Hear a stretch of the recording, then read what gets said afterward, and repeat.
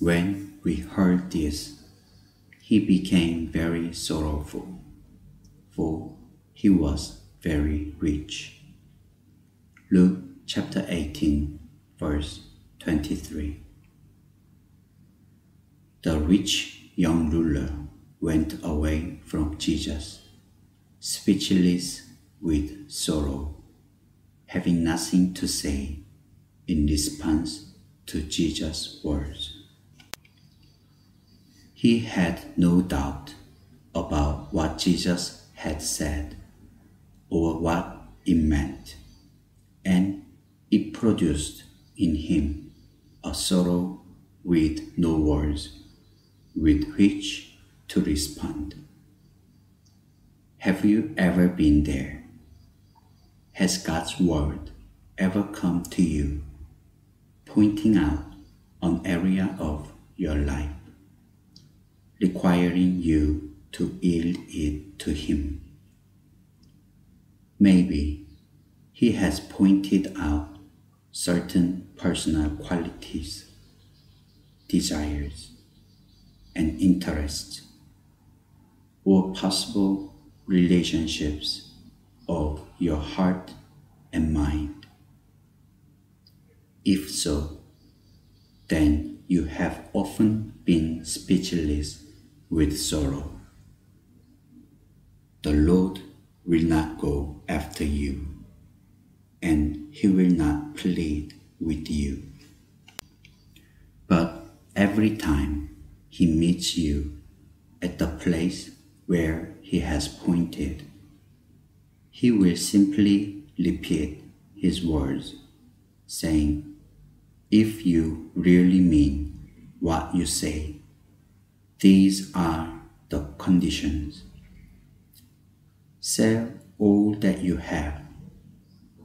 In other words, rid yourself before God of everything that might be considered a possession until you are a mere conscious human being standing before Him, and then give God that.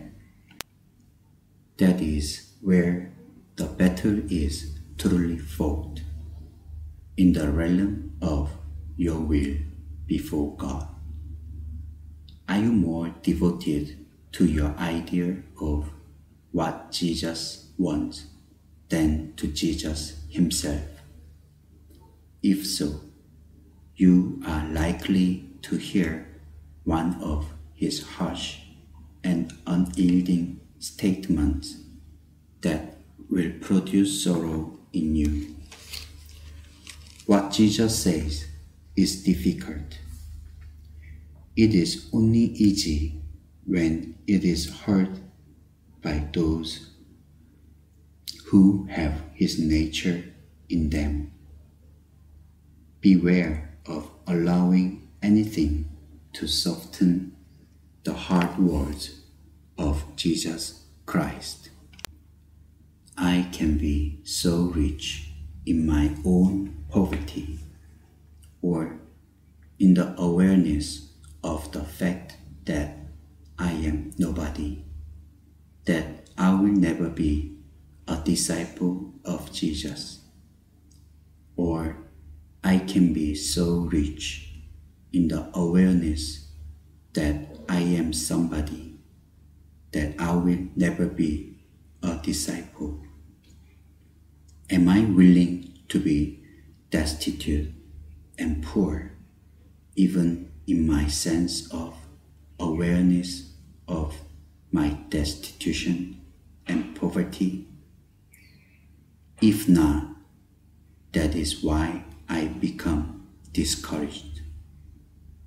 Discouragement is disillusioned self-love, and self-love may be love for my devotion to Jesus, not love for Jesus Himself.